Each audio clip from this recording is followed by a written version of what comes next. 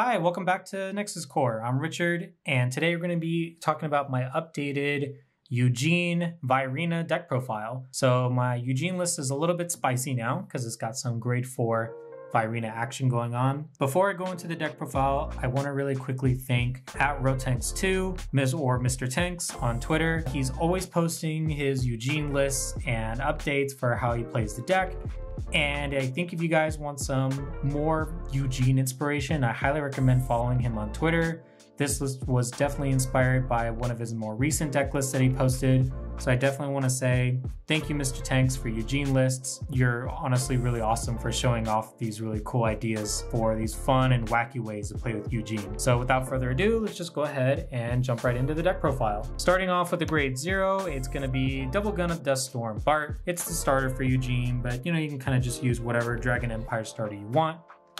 Our grade 1 is Nigel. So Nigel's skill is when you ride Rander on top of it, it gets a soul charge. The second skill doesn't really matter because it's only on rear, and we only run Nigel for the ride deck. So going on to the grade 2s for Rander, we have its skill being that when it rides, when Eugene rides on top of it, you choose a card from your drop zone and you put it into your soul. So that's another way of filling your soul. As well, you get to draw a card. So that way, you get to have at least like a little trade for ditching a card, but then you get to draw a card. So it's like a free ride. And finally, Heavy Artillery of Duststorm Eugene. So Eugene's main skill is Act, you rest 2 units, and you choose one of your opponent's rear guards and you retire it. And then Eugene itself gets 10k. Second skill is if your opponent's rear guard was retired this turn, you Soul Blast 5. You'll get the same number at the top of your deck equal to the number of your opponent's open rear guard circles, and you get to call them, and then the rest of the stuff that you don't decide to call, you put into your soul.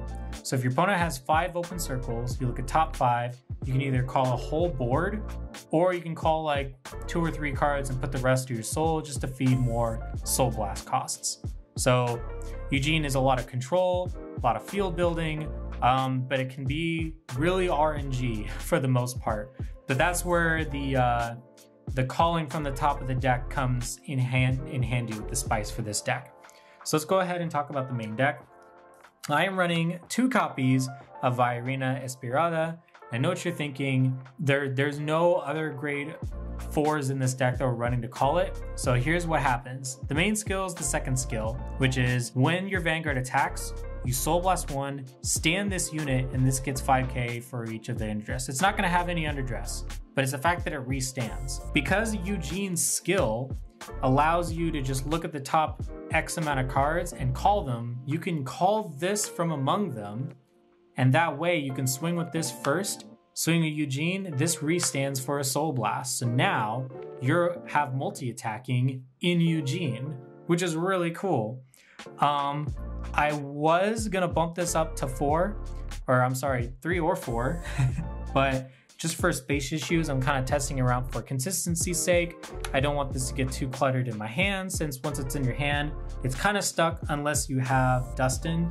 So for now, I'm doing it with 2, but I might bump this up to 3 or 4. But so far, this is kind of just like a little bit of spice you can throw into the deck and kind of surprise your opponent. And they're like, whoa, where'd this grade 4 come from? But it's not the end game. It's not the main focus of the deck. It's just a nice little like tech you can throw into like, boop, plop it down, get that 4th attack off. So that's what it's mostly there for. So now we're going on to the grade 3s for the main deck. 3 copies of Eugene. So it's mostly for persona writing, just because, you want to give your front row more power and you want to be able to draw some cards. So that's why I run the other 3 copies. And last but not least for grade 3s, I'm running 3 copies of the Order Best Harvest, because Best Harvest is best card for best deck Eugene. Best Harvest's effect is you choose one of your Vanguards and it gets the auto ability, Van. When your opponent's rear guard is retired during your main phase, you get to draw a card. So every time you use one of Eugene's effects, you just boom, draw, boom, draw, boom, draw. Definitely want to have good access to Best Harvest, so that way I can just keep on drawing cards. That way I can also just, if I want to see specific targets to, put down on my board, put a little more control on my opponent, and also just have some defense, just in case, I need to be able to protect myself. So Best Harvest is a really great card. Don't think I can picture a Eugene deck that's not running it, so definitely run at least 2 to 3 Best Harvests, I would say. So now we're on to grade 2s. We're going to talk about a new card, which is Twin Bullet of Dust Storm, Travis. So Travis's skill is really, really good. Act, once per turn if your opponent's rearguard was retired this turn, you counterblast 1, then you get to soul charge 1, choose one of your opponent's rearguards and retire it, and this gets 10k. So you don't have to retire grade 2 or greater, you gain soul, and it gives itself 10k power. That sounds pretty free considering the fact that a lot of the cards in Eugene only need 1 card by itself to retire something, and then you just throw this down, counterblast 1, get a soul, 20k beat stick, your opponent loses a unit, then you can maybe use Eugene to fill your board back up. So Travis is a really, really great control card for any Dragon Empire deck, honestly. It doesn't have to be Eugene specific. Definitely want to run 4 Travis in this deck. Next up, we're bringing back some older cards. This one's the Triple R from set 3.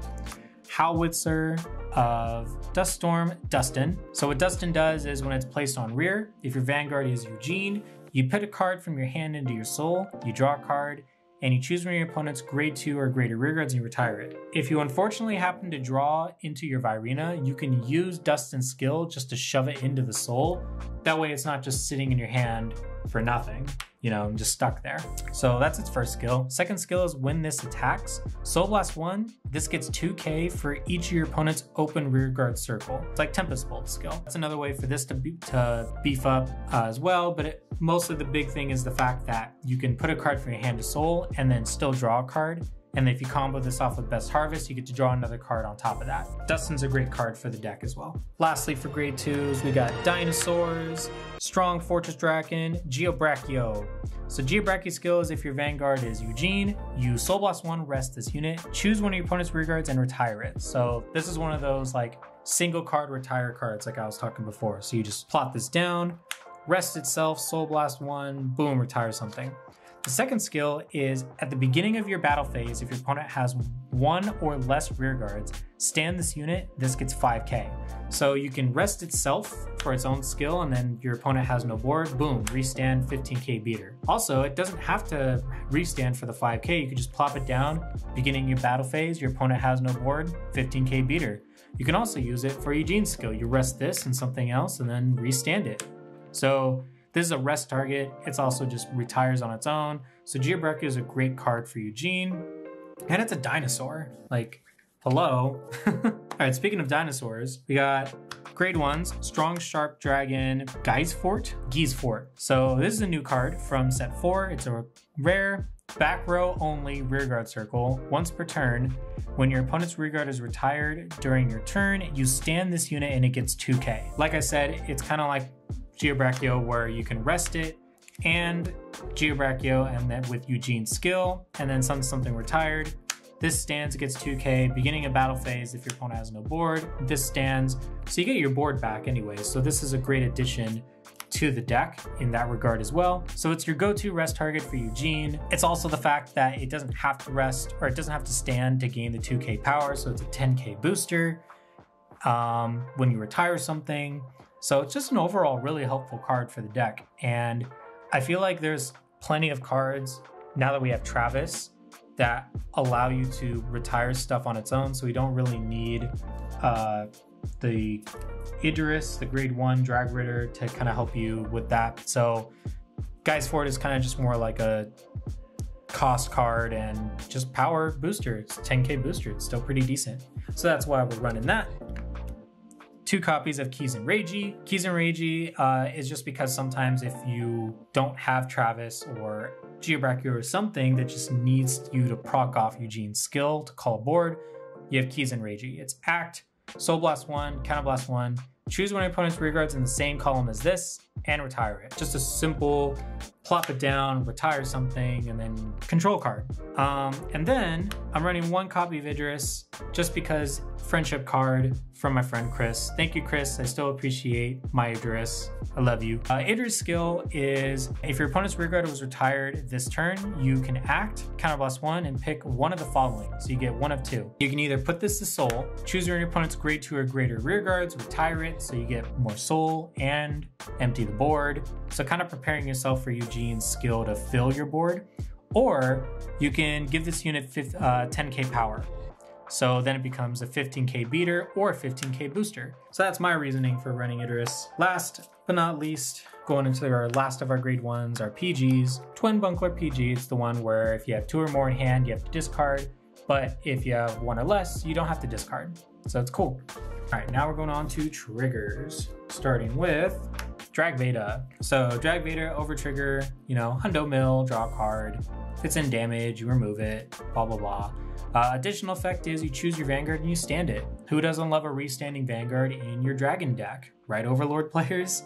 At least it's not like Mahar where you don't get to restand and get another triple drive, but it's still pretty decent the fact since Eugene gives itself 10k. So you restand and then you swing with another 23. If you get triggers, like make your Vanguard bigger if you need to push through, or, you know, just the fact that you're getting more drive checks with a big Eugene is still pretty good. So Drag Veda is the go-to over trigger. Next up, we got crits.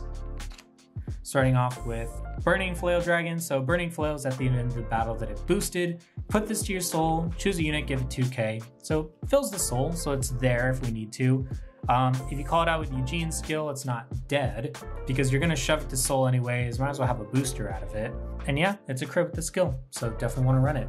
4 more crits because crits win games. And then also you can make your opponent fear your critical triggers if they keep seeing that you keep drive checking them. The way that this deck basically steals games is with crits, unfortunately, but we'll see what happens in the future for Eugene. Next up for triggers, I'm running 3 of the front trigger, which is Blaze Maiden Parama. If your opponent's Vanguard is grade 3 or greater, this gets 5k shield. So 20k shield, it's a front. Because you're running the grade 4 Virina, if you drive check a front, you can just give it to the front row and makes your whole front row bigger anyways. Yeah, it's just also good defense because you're going to be drawing a bunch of cards thanks to Best Harvest, so this is a good card to have for defense as well. And last but not least, 4 heal triggers because every deck runs heals and heals help you stay alive, and I think Eugene needs all the help it can get. So we're running the heals. So I'm gonna real quickly kind of give a general idea of what the main combo of Eugene works and what this deck can really do for the most part. So if you're gonna start off and you already rode into your Eugene and you're trying to start your turn, you don't really have a field going. If you have Best Harvest, go ahead and just plop that down because you're gonna be retiring a bunch and drawing a bunch anyways. So the first thing you wanna do is start throwing down cards that are gonna get you to retire stuff. So like Howitzer. Howitzer just lets you put a card from hand to soul, you draw a card, you pop a card. Best Harvest goes off, you draw a card. Then you can put down Travis. Travis says you already killed something, you counterblast, you soul charge, you pop something. Best Harvest, you draw something. And you just kind of keep doing that. If you want to even go even further, you can rest 2 units, pop something, and then draw something. And then keeping it going, you can go, okay, well, I popped a bunch of cards. Let's just go ahead and use Eugene's effect. Let's Soul Blast 5, right? Assuming your opponent has, like, let's say 4 cards open. 1, 2, 3, 4. Look at that. You got some boosters and some big old beefy swinger attackers. Maybe the 5th card. Look at that. It was 5 cards. Boom, boom. Look at that. You just pulled out that Virina during Eugene's skill. So that way, now you have a full on board to work with, and then you just go ahead and swing. You would swing with this first and restand it, but you know what I'm talking about. Multi-attacking, there's that. Main goal of the deck is to just pull off these skills that are gonna blow up your opponent's board. And that's pretty much it. If you have any comments, questions, or concerns, let me know in the comment section below, and I'll see you all in the next one. Have a good night. Bye.